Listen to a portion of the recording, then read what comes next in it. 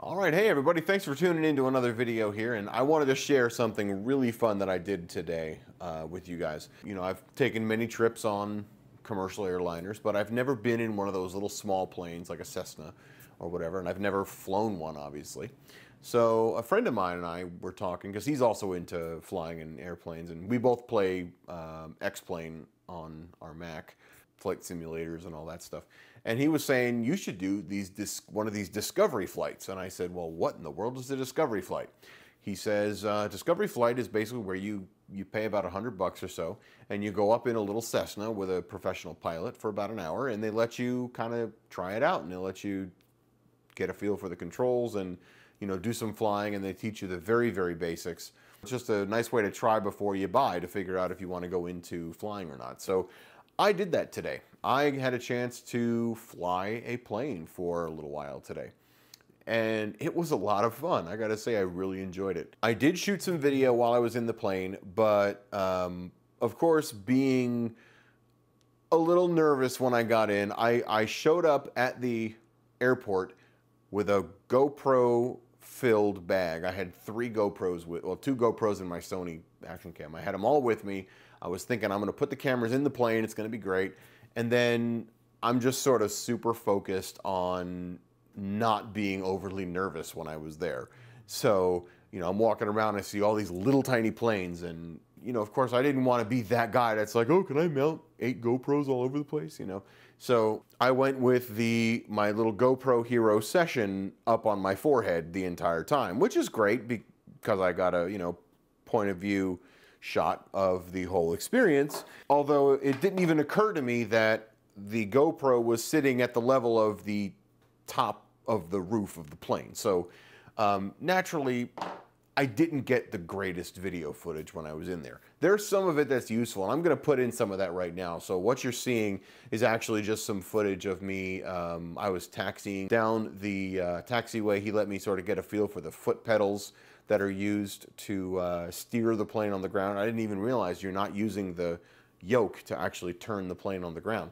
And then I was not doing that very well at all. In fact, I was driving like I was drunk because I was doing this on the center line. And unlike in a car, you have to stay in the lane between the lines, but in an airplane, you need to drive down the straight line.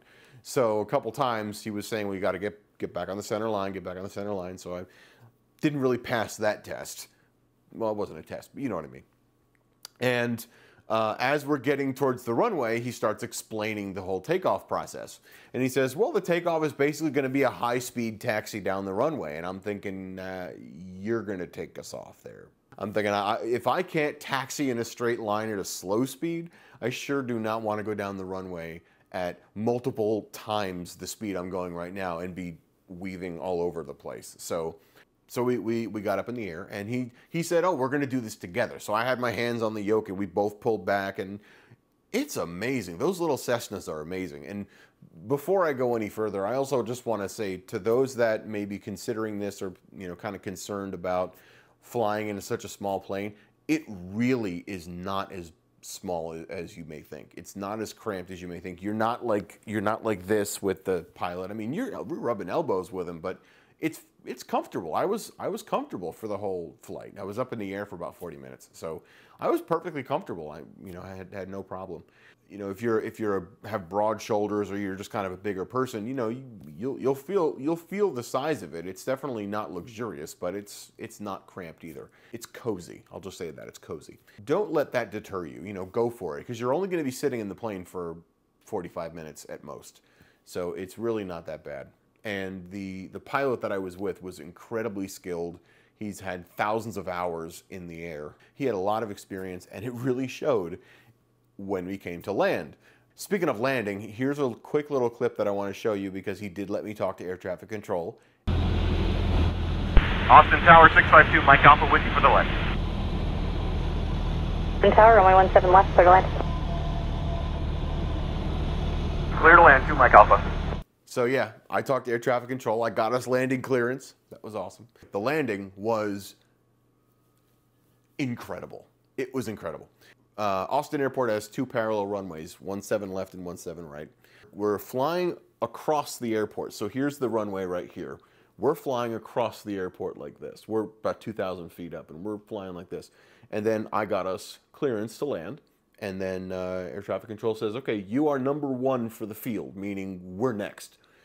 Because apparently back this way on a final approach was a jumbo jet of some variety. I didn't catch who it was, but I think it might have been United or something.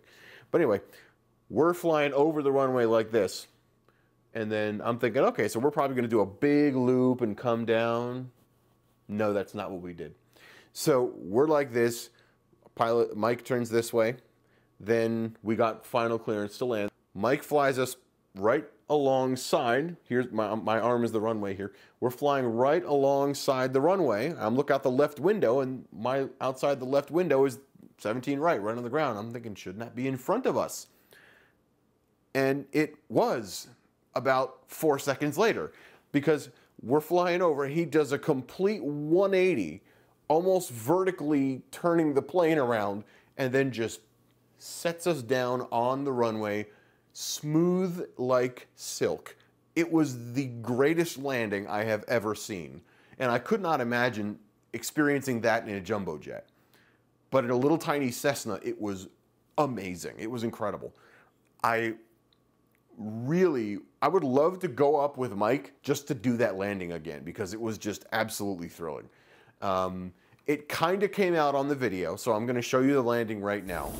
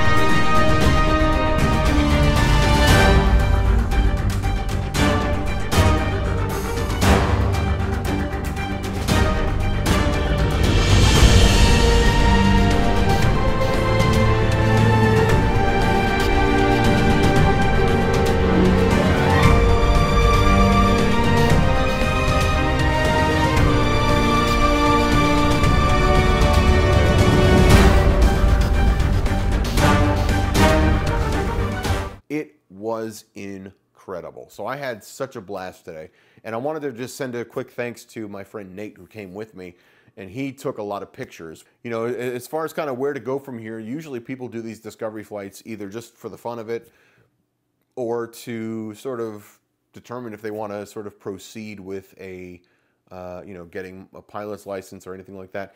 I'm gonna sleep on it, think about it for a while. I'm not rushing to get my pilot's license. Because flying was really, really more difficult than I was expecting it to be. I wasn't really expecting a set it and forget it kind of thing where you just sort of get up there and you hold it like this and nothing happens. You're moving all over the place. You've got turbulence that's kind of rocking you around a little bit. And there's a ton of multitasking that has to happen when it comes to like how to keep the plane up in the air, because you're looking straight ahead to keep your nose level, you know, keep your glare shield on the horizon there and make sure you're flying level. You're keeping an eye on your gauges to make sure you're not going up or down, because even if you look like you're flying level, your gauge could be telling you you're going up, you know, 100 feet a minute or down 100 feet a minute. So you got to keep an eye on that. You got to keep your eye on your altimeter to make sure you're not going too high or too low, because you have aircraft above you and aircraft underneath you. So you have to make sure you're staying at the level that you're, you know, prescribed to by air traffic control. You got to make sure you're on your right heading as well. So if air traffic control tells you to turn heading 330, that you're going 330, you're not going 160 or something else. So there's so many things you have to do to keep your plane operating safely. That's not even talking about big jets and everything. This is in a single engine Cessna, tiny little plane. So I'm definitely going to think about it. I think the next thing I'm going to do is a discovery flight in a helicopter, and I will do better video on that one. But yeah, the whole experience was spectacular, and I cannot recommend it more highly. You know, don't be afraid of the small plane. Don't be afraid of that. It's extremely, extremely safe. And when you go up with a pilot that knows what they're doing, you know, in which these discovery pilots will always, you know, be knowledgeable and they'll be helpful. You know, just let them know what your limits are as well. If you don't want to do any flying at all, sometimes people like to go up just to get the experience and maybe just take pictures and everything. They'll fly the plane the whole time. They don't mind. Just tell them, you know, be open with how you feel and be open with what you want to do and what you're comfortable with, and they will work with you because they want you to have a good experience and they want you to have fun. So I definitely had a great time. Check out Above and Beyond Aviation in Austin here. And again, huge thanks to Mike for a wonderful, wonderful discovery flight. I really appreciated it.